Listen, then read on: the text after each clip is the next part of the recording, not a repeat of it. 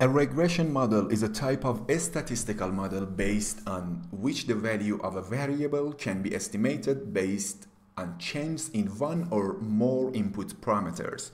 This means that the effect of each of the input parameters or variables on an output parameter or variable can be obtained. In fact, if we assume that we have the input parameters or variables as xn and the desired output variable as y, we can assemble a set of sample design points obtained from the solution or experiment process, y and xn, drawn in the form of a diagram. Therefore, a linear regression equation must be estimated to predict the value of a dependent variable based on changes in one or more independent variables. If the variable y is assumed to be based on the changes in each of the input variable x, this equation is obtained in which each of the independent variables is multiplied by a factor and plus a constant value. These coefficients and this constant value are obtained from the estimation process. The epsilon also indicates the error rate of the equation, which is the same as the difference between the value of the output parameter of the hypothetical linear equation in a given value of the input parameter and the value of the output parameter of the experiment at the same design points. This equation represents a linear multiple regression equation. This figure shows a simple linear regression function that the value of the output variable y is only a function of an input variable x, and the graphical slope line represents the estimated function for predicting the design points.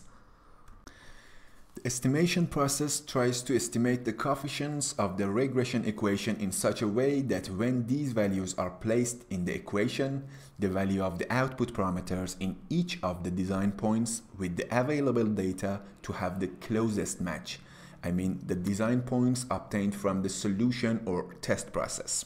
In fact, these coefficients must have values that, when we put the value of each of the values of the input parameters in the resulting equation, result in the value of the output parameter of the equation with the value of the output parameter obtained during the solution process has the least difference in the same value of the input parameters.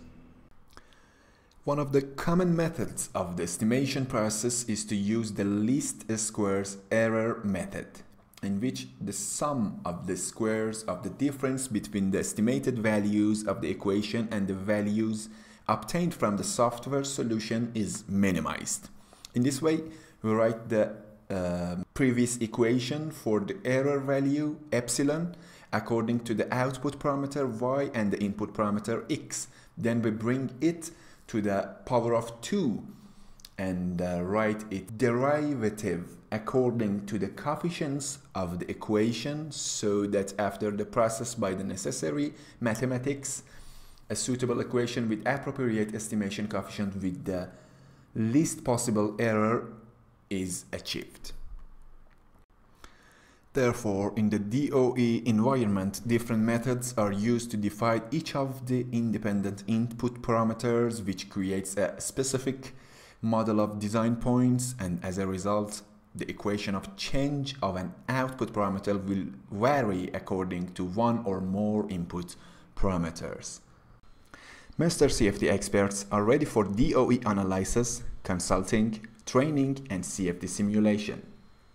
To benefit from MR-CFD services including simulation, consultation, and training, contact our experts via info@mrcfd.com.